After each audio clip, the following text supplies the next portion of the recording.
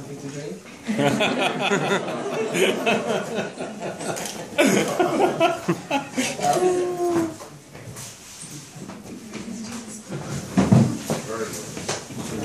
No, please. No, so Rabbi asked me to say like a small Dvar Torah. So first I didn't know what exactly to say, but then I was thinking like maybe it's a good thing to say, to tell something about like getting married, you know, like since we're getting married like in a year, at least. It's not soon, but okay. So I want to tell you like what's the secret about being like having a good marriage. So okay, honestly I don't know, like I mean,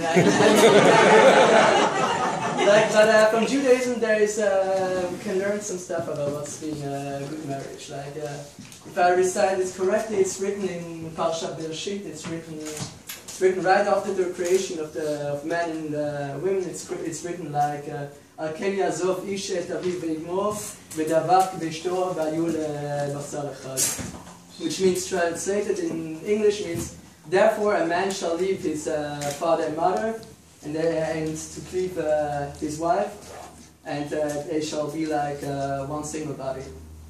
Another thing what we can learn from Judaism, another idea about it, what's a good marriage, is like it's the following. Like we know in Judaism there is like this theory about that every word has some particular number. So it's called gematria. So if we play this game and then we realize like there's this word called bait, which means home, which can stand for a good marriage. It's written in Hebrew, has the letter beit, yud and taf, which is at the value of 412. If you take the word of isha, which is written in aleph, shin and hey, this has the value of 306. So the difference is 106. So, but if we remember the sentence which I said just before, the word davak, to cleave, which is written in dalet, beit and kuf, is exactly 106. So what do we learn about it? So what we learn from both theories is like the secret of being in a good marriage is to cleave to his wife. But what does it mean to cleave his wife? Like there's a good example also from the Bible, from the Torah, the story namely from Ruth. Because about Ruth we know like that it was, people said that she was cleaved to her mother-in-law, Naomi. And a good sentence which she said once to Naomi was, if I received it correctly, like wherever you go, I will go. Wherever you lodge, I will lodge. Wherever your people are my people, your God is my God. And wherever you die, I will die, and there will be buried. So I think this sentence is learns us like what it means to be like a good marriage. It's like you have to respect each other, love each other, and to try like to go a good way together and yeah, be good together. And I will try my best to be a good husband, and hopefully I will be like L'chaim. Thanks for coming.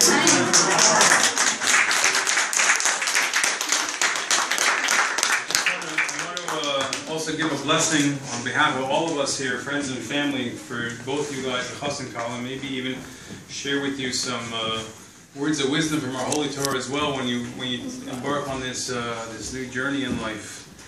Talking about building a house together. You spoke earlier about the idea that marriage is called an everlasting edifice. You build a house, a Jewish home, and it's everlasting because it has in it not just the components of the two of you, but Hashem is the infinite partner as well, to give it that infinite and everlasting quality. But when it talks about building a house, one of the most telltale signs of a Jewish home is when you walk in the door, you see a mezuzah on the door. And we all know how the mezuzah is supposed to be. It's not straight up, it's kind of leaning in a little bit. But that leaning in, you don't realize is really a powerful lesson in Jewish home. Which is like this, because there's an actual argument in the Mishnah about which way the mezuzah is supposed to be.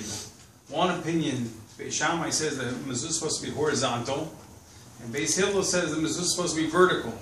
And instead of one opinion being the correct opinion, and one being the incorrect opinion, which is often the case, where we just say, okay, we're not going to follow your opinion, and we're going to go with this. Over here we see the perfect example of what has to be in a Jewish home, is a compromise where we say we're going to have it leaning 45-degree angle. The truth is, nowadays we don't have enough room. Most door jambs are not 45 degrees wide enough for a mezuzah to be leaning 45 degrees. So it's like we're giving a little bit more to Hillel's opinion, the vertical opinion anyways. But the idea is still the same. And it's a powerful lesson for both of you. We talk also another point about building a Jewish home, and this is, I think, is the most crucial part. And over Shabbos and earlier, we and all your friends here, we were fabraying a little bit, and we were talking about how special this occasion is. And we were discussing, what is it so special about Ariel and Annie that makes it such a special occasion? And it reminds me what the Baal Shem Tov says, when you have a house and you look for an apartment, whether it's in the Upper West Side, or the Lower East Side, or the Upper East, and you're with too much rent, with a studio, with a junior one-bedroom, whatever it is you're looking for over there, Baal Shem Tov says you should find a lifting place, a place with light, not just natural light, physical light. There's light coming in from the windows. You're not in some basement or some elevator shaft apartment. You guys know what I'm talking about, right? Who knows what I'm talking about? Anyways, but also the spiritual light. And this is the consensus among your friends were when we were talking about you behind and in front of your back. That when each of you walk in the room, not even together, just on your own, you bring that quality, the room gets much more bright and light. In fact, we were here earlier and it was the lighting was very dark, and all of a sudden, like we're here and the two of you together and it's very bright in here all of a sudden. So there you go. Anyways, I want to wish you guys Mazel Tov.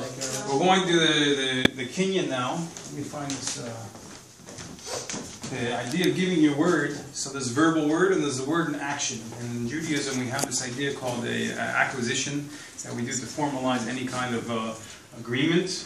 We could either do this in a contractual form, we actually write it down, or we just do what's called a kinyan. So we're going to ask for some witnesses. Should I pick some witnesses? Is he relative? No, but friend. Very common. And Family can have... No family. Family's not kosher witnesses. Okay, who else we're going to have? We're going to have Tzvi. Tzvi Kani will be another witness, okay? We're going to come and witness this and make sure that Ariel's going to take this and acquire it by lifting it up, saying it's mine, without saying it, you just lift it up. What should I do? You just lift it up. That's it. And now we're going to go all the way over to the ladies section over here. And you guys are going to witness again. We're going to have Annie do the same thing. And just lift it up. And now we're going to conclude with the most dramatic part of this ceremony by having the two mother-in-laws, or two mothers. Can I borrow this chair a minute? We're going to have the guys come and check this out. I'm sorry for that. Where is Annie's mom? Okay. Just right on the back of the chair. Ready? So watch your fingers go, good? Nice and hard so you really do it. Be scared? Alright, 1, 2.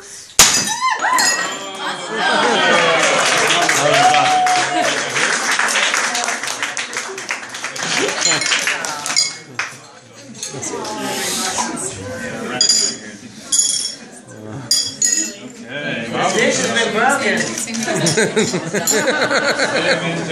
Mazel tov, mazel tov, Israel,